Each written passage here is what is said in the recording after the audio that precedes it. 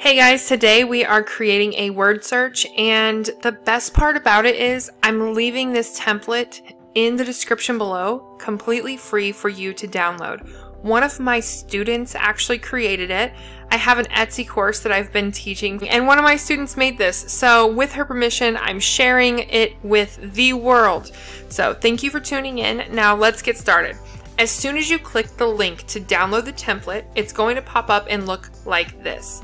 Click Use Template, and then it's going to populate in your Canva. At that time, you can start typing away if you would like. I'm going to walk you through the process of what I'm doing, where I created a Black Inventors unit study on my blog, and now this is an after the fact addition where I'm going to add some word searches. If you need ideas for your word searches, I have a million of them and I'm happy to share them. Just email me. It's sadie@themadmommy.com. Now this is a list of Black inventors that I featured in my posts. So what I'm doing here while I'm creating this word search is just typing in their name into Google and asking Google, hey, what did this person invent? Some of these I already know, but I actually spelt one of their names wrong and I didn't realize it until I was shooting this video. So I'm glad that I was Googling. For the record, it's Robert Fleming Jr. He actually has 2 M's in his name. What I was reading had 1 M, but I found out it had 2. So I'm fixing that in this post, but I also fixed it in my word search. It's important to make sure that you are accurate when you're putting out information and that you update it quickly if you find a mistake. There were a few different ideas I came up with whenever I was saying, okay, what word searches can I create for this post? One of them is Black inventors. One of them is inventions, and then the other one is actually vocabulary words. This is the workbook that is currently at the end of the post. What I'm going to do is combine this with my word searches to make it more of a complete resource. This is kind of like a fill in the blank type thing where the kids look up the inventor and then write a report about them. Alright, so let's get started. The research phase of this is important. Like I said, you want to put out accurate information. If you've already got the information in your head, then just head back over to Canva. We'll get there in just a moment. This is the template, and what I'm going to do is just erase the words over on the side here. I need to make them all capital to match.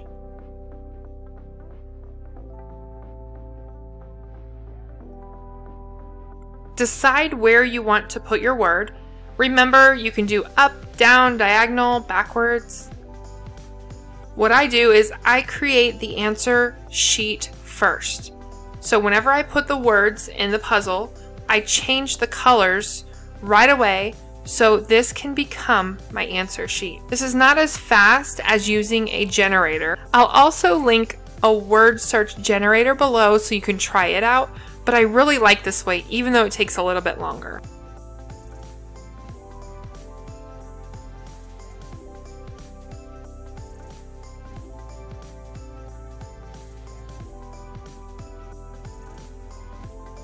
Some of the words were too long, so I just put them line after line. I don't know if that's something you want to do, but I just kind of wanted to point that out while we're in here. You don't want anything to look squished, so I'm just kind of adjusting things here. You also want to make sure there's a little bit room on the outside as a border for print bleed. If you're not sure how big the border should be, do a test print before you list it or send it anywhere. And if you're in my Etsy course, just post in the group and I can do a test print for you or let you know if it looks like there's enough of a border around the edge.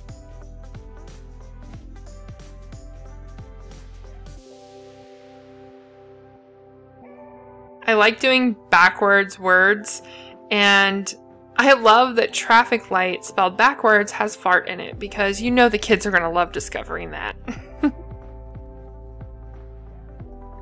It's much easier to highlight these words when you're doing them across. When you do them up and down or diagonal, you have to highlight each letter individually, so I kind of limit how many of those I do.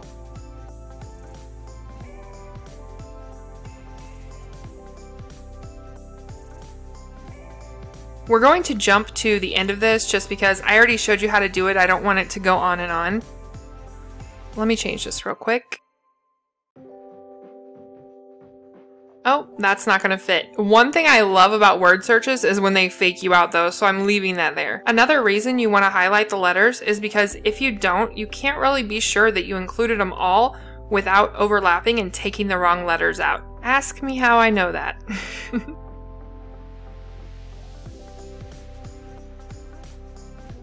Alright, so now we're gonna hop to the end. While this can be a very tedious process, the template makes it so much easier. And like I said, you can use a word search generator.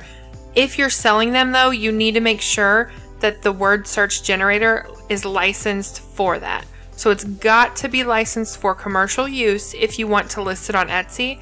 And I haven't found any commercial use word search generators that I absolutely love the look of.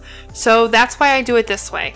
Again, it's not necessarily the fastest, but I do prefer it. All right, so the bottom one is going to be our answer key, which means the top one, I just duplicated it. The top one is going to be our original. So we're gonna go and make all the letters black again. And then go back down to the answer key and put that it is the answer key.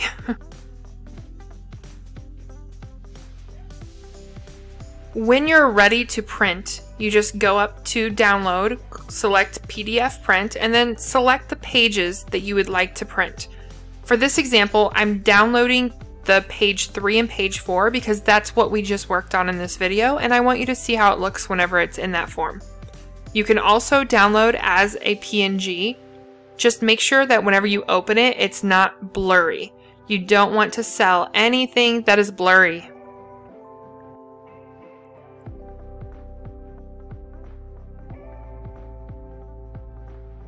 This is beautiful. I love it. So whenever you download as a PDF, this is what it's going to look like. How easy is that?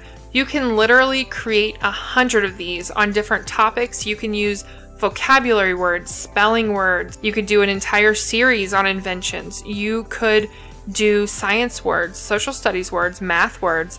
Math vocabulary words are actually not as popular as they should be. So you could do church stuff. If you go to church or you're a Sunday school teacher, you could create word searches for your Sunday school class or your Bible study class. Really anything that you like to create, you can create a word search for.